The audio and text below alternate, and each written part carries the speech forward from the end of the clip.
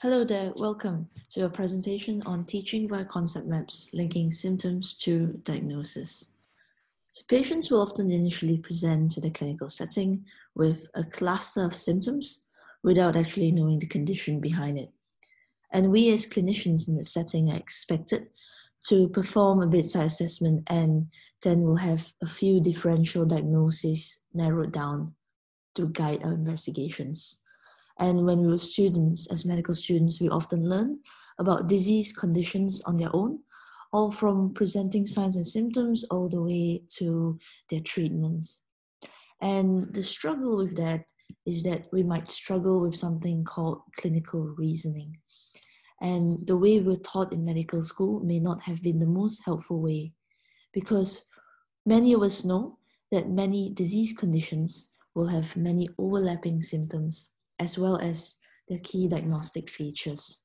So clinical reasoning is being able to identify the key diagnostic information in a patient's history and being able to separate it out from the irrelevant details that patients share with us to narrow down to a few differentials when we are presented with a patient.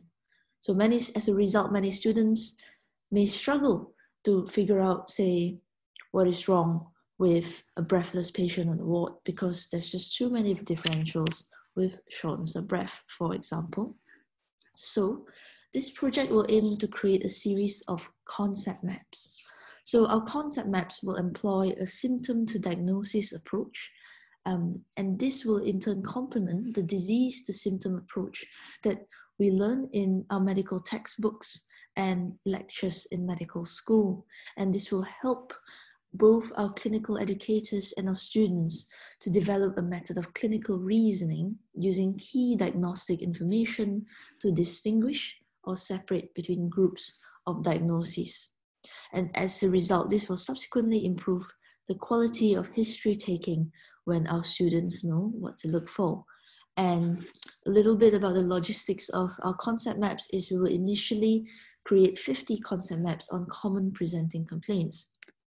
You may wonder, what are concept maps?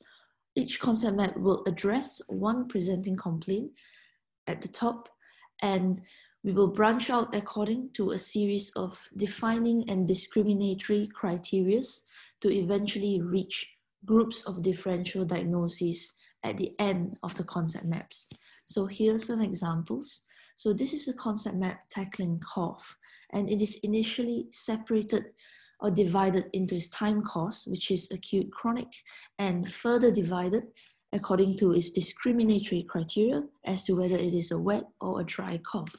And it is further separated into its associated features.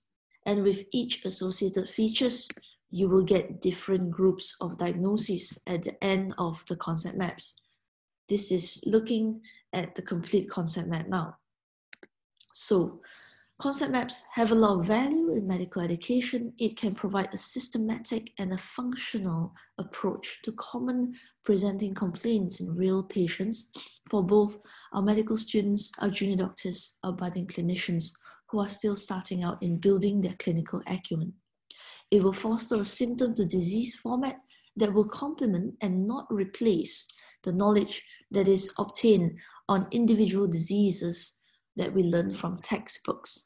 And for us junior clinicians who are just starting out, it will act as a scaffold to organize, to retrieve vast amounts of information in the clinical setting. So the intended learning outcomes that we wish for both our students and the educators that will participate in this project is that it will encourage ways of comparing and contrasting different resources. It will help them mobilize, interpret, and effectively manage a lot of information that's obtained in the patient's history in the clinical setting to actually solve the problem that they're faced with. And this will further complement the clinical acumen that we increasingly obtain when we see more and more patients in the hospital.